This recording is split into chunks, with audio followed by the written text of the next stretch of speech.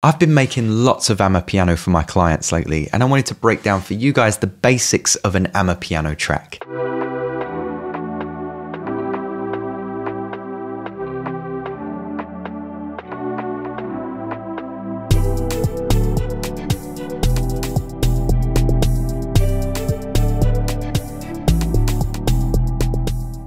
I want to thank DistroKid for sponsoring this video, and I'll have more on how they help me promote my music later on. This Amapiano track is actually part of a future sample pack that will be free, but today I'll be highlighting the basics of groove, melody, chords, and a little bit around the arrangement. But remember, if I go too quickly, you can download this project as a sneak peek over at the Patreon and get a gander for it yourself.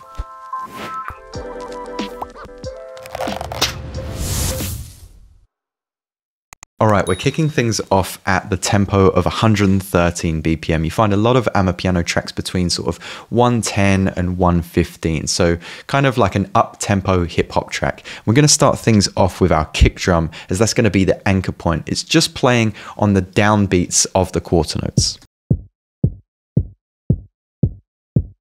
Nice and easy so far, and so is the snare. The snare just falling on the same downbeat as the kick, and then the second snare falling on the offbeat. So if you've come from the pop world, this might already sound a little bit different to the beats you've been creating. But hopefully still quite easy to compose. Our second snare layer, our third layer of the groove, falls as a pushed beat. What do I mean by push? Well, this first beat is playing ahead of the second downbeat of the kick. And you can hear there that the second snare layer is falling with the second snare that we just heard. I like to mix things up between the first and the second bar, and that means that our second snare layer is playing just a double push beat here. But that's the only thing that changes, but it just makes the beat a little bit more exciting. Our hi-hat layer is playing on the downbeat of that snare and of that kick.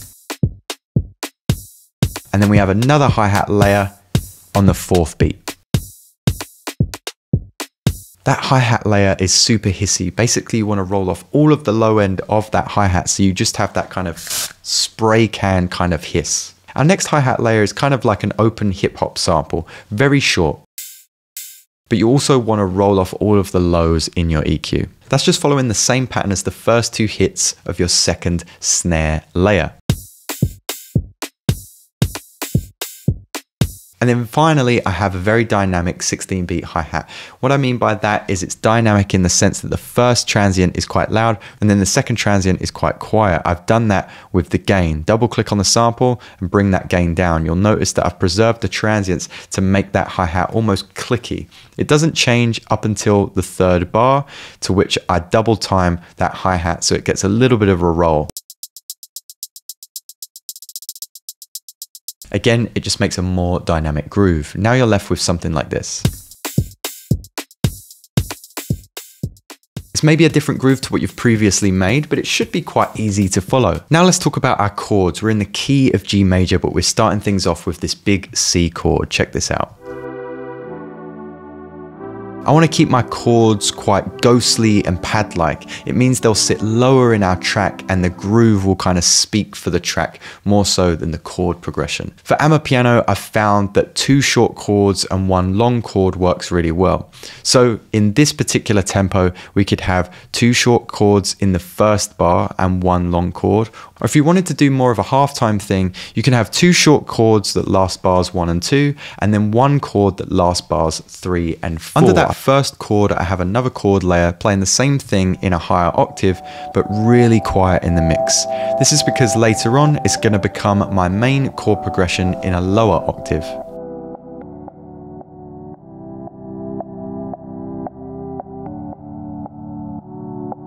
Once you've got your chords down, I'm going to show you a trick that I highlighted in my last episode too. If you haven't watched it, it's all on Musical Ambience. Make sure you bookmark it for after this episode. On our melody group, we're going to choose the hybrid reverb. And with that hybrid reverb, what we're going to do is turn the dry wet up to 100%. This is going to make your chords kind of drift into each other like they're in a cavern of sound. And then what we're going to do is hit freeze and resample that audio. To resample, what we're going to do is just hit Command T. And with this new audio track, we're going to choose resample. We're going to solo that group and just let it play as we record the audio. As that audio is playing, just hit freeze and you'll get a constant drone of noise. When you're happy that you've got a nice audio clip, you can choose to unfreeze that audio and then delete the hybrid reverb. I put that audio clip on a new track and just start to loop it over, and we've got something that sounds like this. I've pitched mine up and then I've applied Shaperbox. Shaperbox is going to make sure that we get this nice movement within our drone chord. So inside Shaper, I'm just using a filter and then I'm using the width. So we're getting a little bit of filter modulation and a little bit of width modulation as well. If you don't have Shaperbox, you can do this by hand by just automating a low pass and the width tool with a line delay. I've actually got EQ8 and a line delay to add some extra width to my track, and I'm using a little bit more reverb just to make it even more cavernous.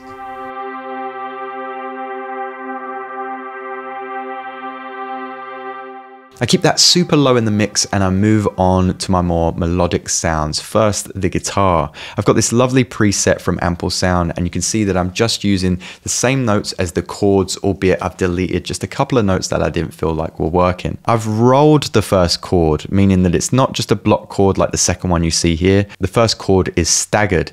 If you want to save time, I've got a strum device over at the Patreon that will do this automatically for you.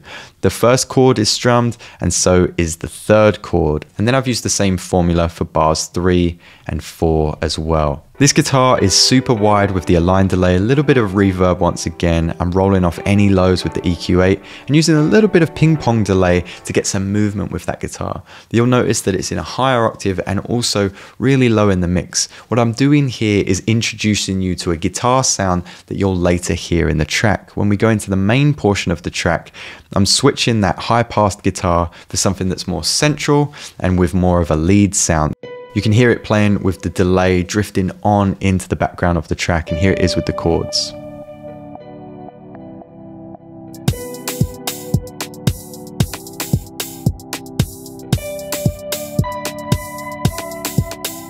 I like to add a couple more guitar chords, so underneath I have another instance of that Ample Sound guitar, and here I'm just rolling the notes of the third and fourth chords so you kind of get an accent of those sounds. I also like to draw in a ghostly melody as well. For this, what we can do is highlight our chords and then hold Shift and select the next clip. You'll notice that both the chords are displayed and so are the notes of my melody. And then I can play in or draw in something to the piano roll that matches the chord sequence that I have.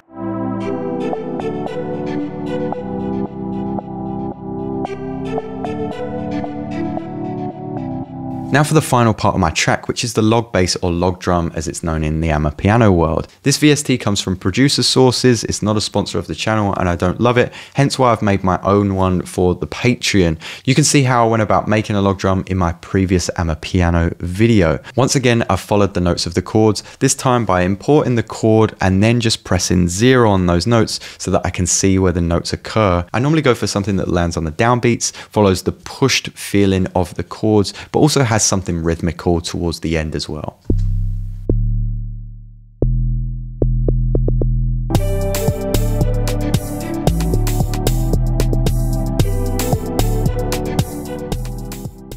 And there we have it. I hope this episode was helpful, and let me know what you want to see in future. Don't forget that this video was sponsored by DistroKid, and I always use their promo and marketing tools when I'm releasing my track. You've got things like hyperfollow, which you can copy and paste into your TikTok or Instagram bios. It's going to help your audience save your future tracks. But you've also got promo cards, which look really nice in your stories and shorts, alongside Visi, the video generator, which gives you really slick visualizations for your future tracks too.